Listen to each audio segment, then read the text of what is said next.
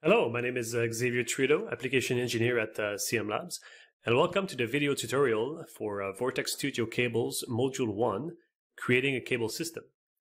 In this video, we're going to create a cable system for a mobile crane. In order to complete this tutorial, you will need to have Vortex Studio installed, the samples and demo scenes packaged installed as well, and a gamepad or any other X-input device connected to your computer. So let's get started. The first thing that we're going to be doing is to open the sample of the mobile crane to which we'll be adding our cable. So let's go to Open, and you'll find the mobile crane in the Demo Scenes folder of the Vortex Studio content.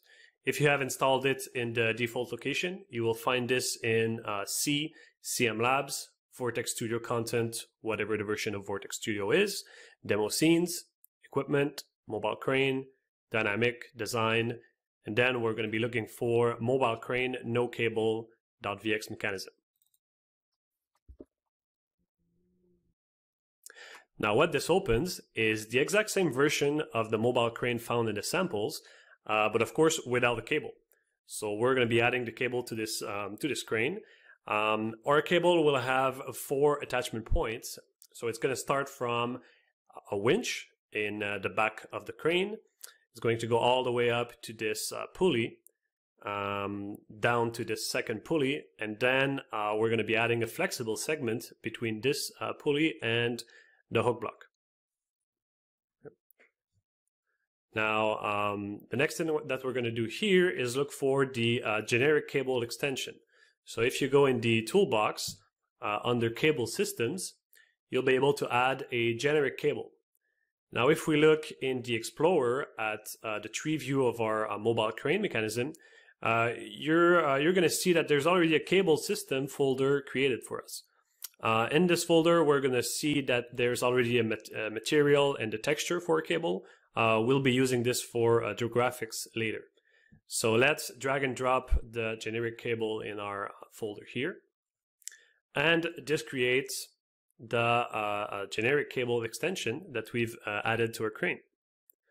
Now what you're seeing here, if you open the generic cable extensions, are 3 main components. The first component that you're going to find under generic cable is the Dynamics generic cable. This is the component that is going to define the segments of our cable, as well as the collision geometry, material, and a lot of other parameters that we're going to be able to tune for our cables. The second one is the graphics, so we're going to come back to it later. This defines, of course, how displayed our cable is. And we're also going to find the dynamics properties, which define the actual physical properties of our cable, like Young modulus and relative elongation. So let's start by clicking on the Dynamics generic cable extension. On the properties window, we're gonna change some of its parameters. So first of all, the material name it's gonna use for collision. We're gonna use chassis. The collision geometry type, we're gonna put it to capsule. And its geometric radius, we're gonna change it to 0.005 meters, which is 5 millimeters. We're also going to activate the geometric stiffness. This allows for much better stability in our cable by adding stiffness and damping dynamically when the cable begins to be unstable. The next thing we're going to do is go all the way down to points definition. So this will allow us to define the number of attachment points of our cable. So here we can count 1, 2, 3, and 4. So 4. So when I change the size, I will see that 4 attachment definitions appear. All right. So the first one, which is labeled 0, we'll change it to a winch type. So now I need to define a part for it. So I can click here and click on the Browse button. And I can go look for the winch part of my mobile crane to define the actual winch where the cable is going to be generated. I can, if I have the collision geometries displayed with Shift G, I can actually click on the winch itself. So it's a part called drum front that can be found in the mobile crane assembly. Under parts, you're going to find drum front. Okay. So I'm going to be doing something similar for the second attachment point, which is going to be a pulley. So let's define it as pulley and browse for its corresponding part. So let's click on that pulley here. So the part is called boom pulley top L. So boom pulley top left. Accept. So as you can see, since the collision geometry is a cylinder, you're going to see that Vortex automatically recognizes it and changes the radius accordingly. Our second point will be defined again as another pulley. Now this may be hard to click on this one. Maybe we'll have to find it. There we go.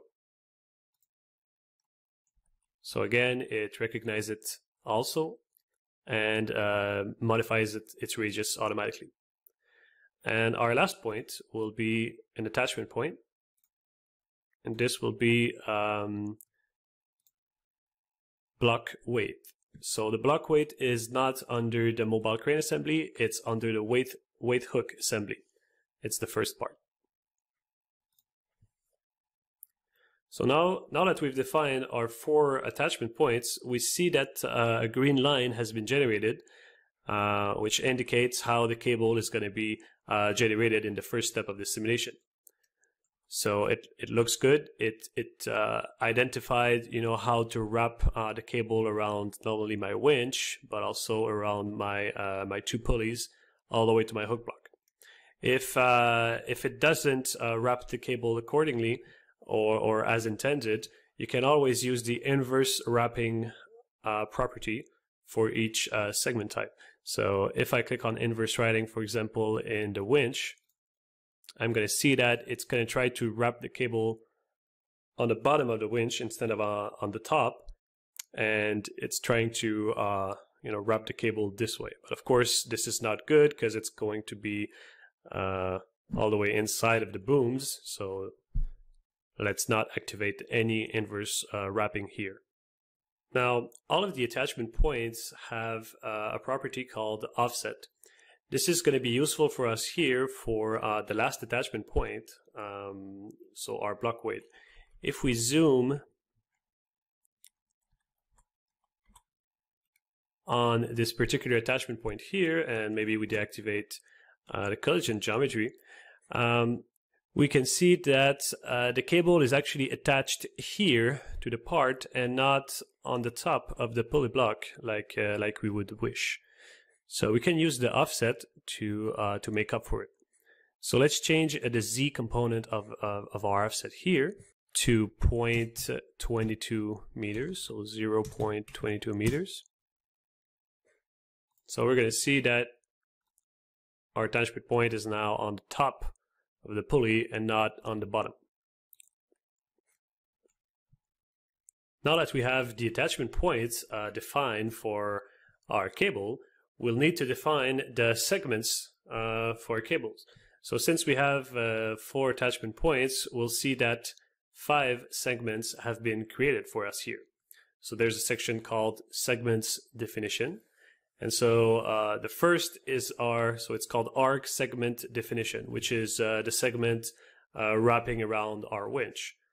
The second one, we expect it to be the segment between our winch and our first pulley.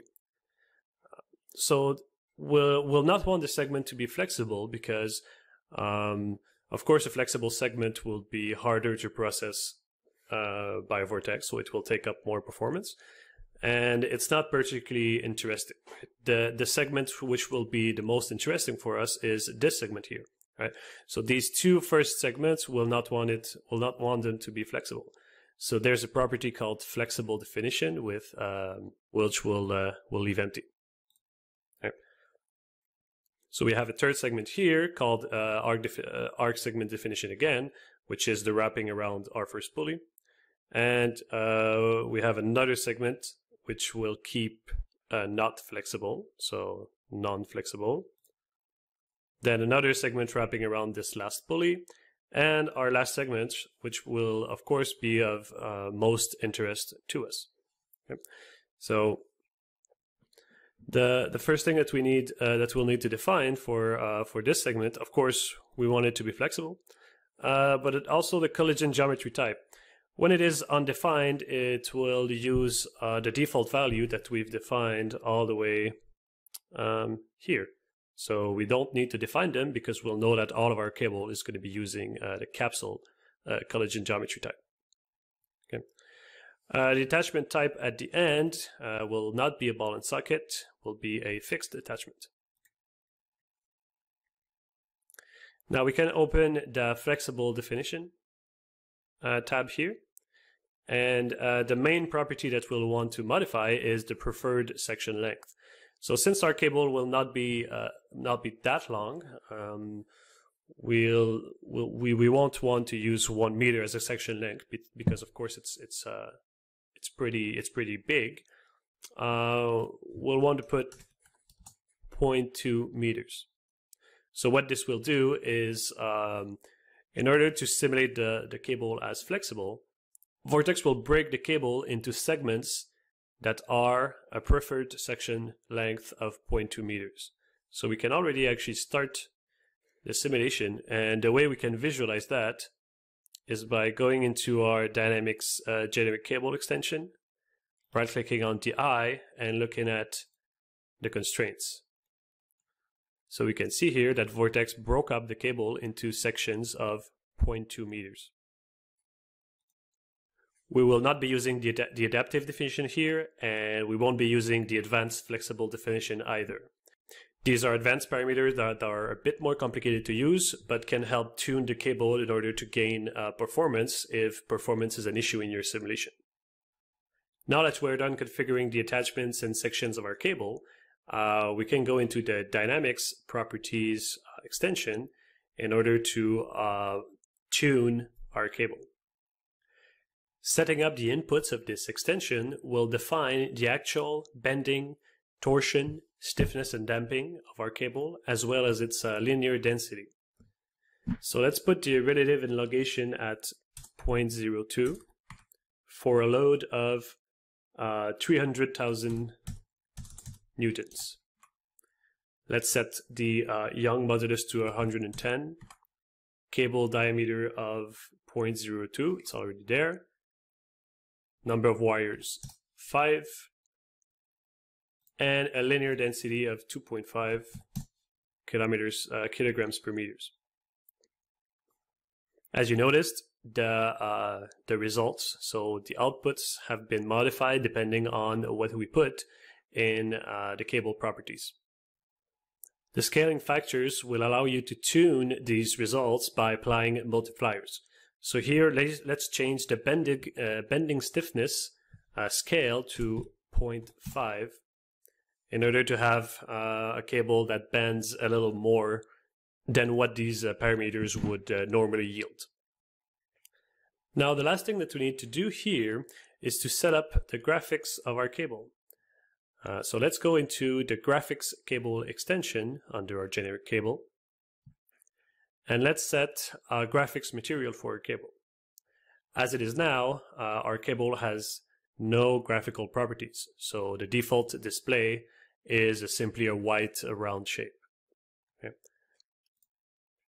So instead, let's click on the graphics material properties, click on Browse, and select the steel material that can be found under the Cable Systems folder.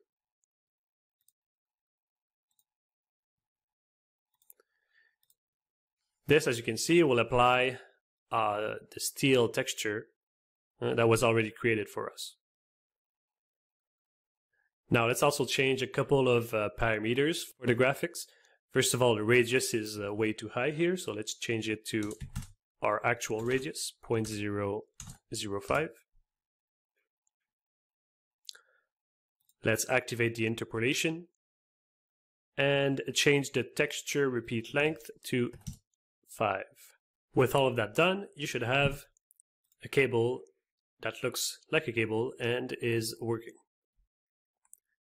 If you want, you can use the Alt key in order to pull on the hook block and see that your cable is indeed flexible.